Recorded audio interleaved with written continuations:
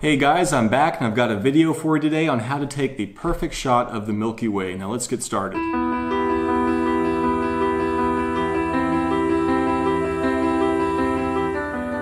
Now we've all seen these shots and they are gorgeous, especially if you have an interesting foreground object. But what a lot of people don't realize is they're not really that hard to take. You're talking about a fixed tripod, a camera capable of manual exposure, and a good fast wide lens. That's all you really need to take this kind of shot.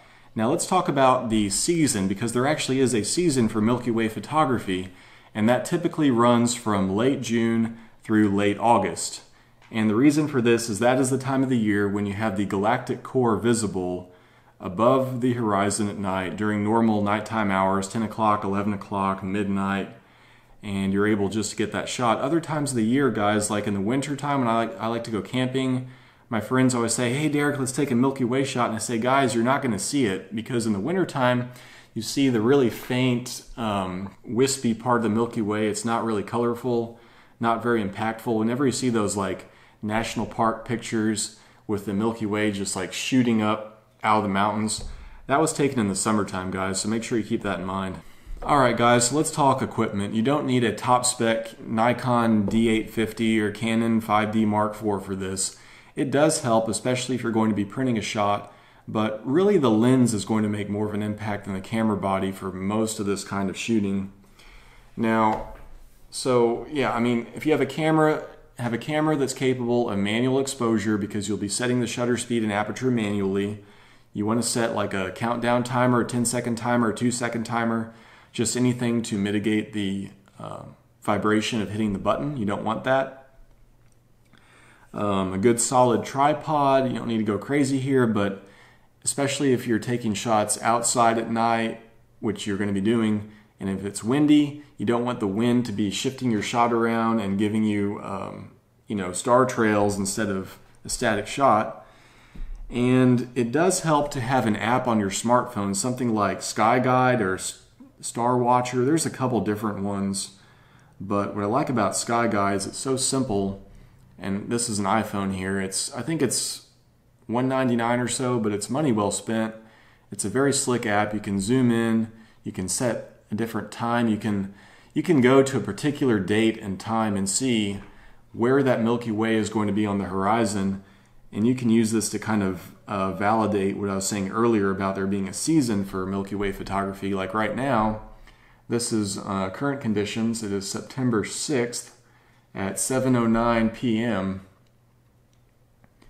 and yeah, the Milky Way is up over here to the south, but of course it's daylight. But later on, let's say 12:21 a.m. past midnight, it's going to be over here. So if I didn't live in a heinously light polluted area, I might be able to see it. So yeah, an app can help. It's not necessary, but especially if you're talking about planning a trip or planning a shot, it's great to be able to see exactly where that Milky Way is going to be with respect to your direction and the horizon at any given date and time. So I definitely recommend getting an app. So I've talked about the camera. Let's talk about lenses.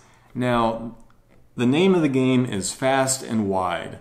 Fast meaning a low f number like f2, f1.8, f1.4 if you have it, or 1.2. I mean, the lower that number, the more light that lens is going to let in, and the lower you can set your ISO. So lower f number, lower ISO, less noise. Higher f number, higher ISO, more noise, but same brightness. There's an equivalence there, but if you want less noise, you want to actually print a shot that doesn't look like garbage, you want the lowest f number possible. Now a wide lens, depending on the camera you have, if you have full frame, 24 millimeters is great, 14 is great too, maybe even a little bit too wide. I mean, a great lens if you have full frame is a 24 millimeter f1.4. Yeah, you can spend big bucks on a Canon 24 millimeter L lens or a Nikon 24, but for this kind of photography, just static night shots, look at the Samyang, look at the Rokinon 24 millimeter 1.4. They're manual focus, but they're like 400 bucks, give or take, and they'll give you good performance for this type of photography. And 1.4 at 24 millimeters is great. If you shoot a crop camera like a Nikon D7500 or a Canon 80D or something like that, you probably want to stay around, 14 to 18. Fujifilm makes an awesome 16mm f1.4 lens that would be just killer for this type of photography. And if you shoot micro four thirds, you want to kind of stay around maybe 10 to 12. Panasonic makes a 12mm f1.4. It's rather expensive, but there are some other options. Panasonic makes a 15mm f1.7. So yeah, fast and wide. Now, there is some math involved. It's very basic math, but there's a little bit of math involved in terms of getting your field of view and getting pinpoint stars instead of star trails, because anybody who's taken a shot at night knows you take a long enough shot, those stars are going to move, and instead of dots, you're going to get streaking. Now, sometimes you can use this to a cool effect like this shot, but for a shot of the Milky Way, you do not want this. You do not want a smeared mess of the Milky Way moving across the sky. So you use what's called the rule of 500. Now, if you look at this graphic, you have 500 divided by C, which is the crop factor. For micro four thirds, it's 2. For Canon, it's 1.6. For Nikon, it's 1.5. And then if you shoot a full frame, it's 1. You can just take it out. And then F, that is the focal length that is printed on your lens. That is the true non-compensated focal length.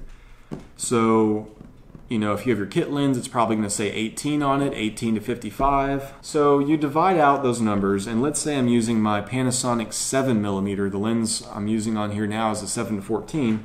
Let's say I'm shooting that at 7mm.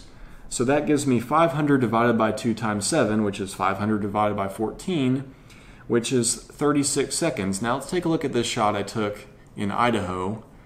Now this was at ISO 6400, 36 seconds at f4.